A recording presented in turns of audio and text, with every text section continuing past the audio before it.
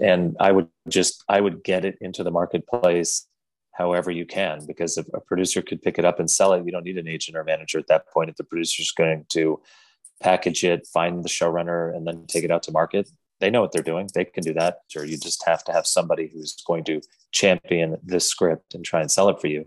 And that person has to be very good at their job. So not any producer would do. So if they're not a no-name, if they're not a named producer, rather, if they are someone who has shows on the air, someone who, again, has a track record, that's who you want to get it to, not just, some person, and by the way, that's not a fair thing, because people have to start somewhere, and maybe a producer is starting, but at the end of the day, you always want to be around people that elevate you.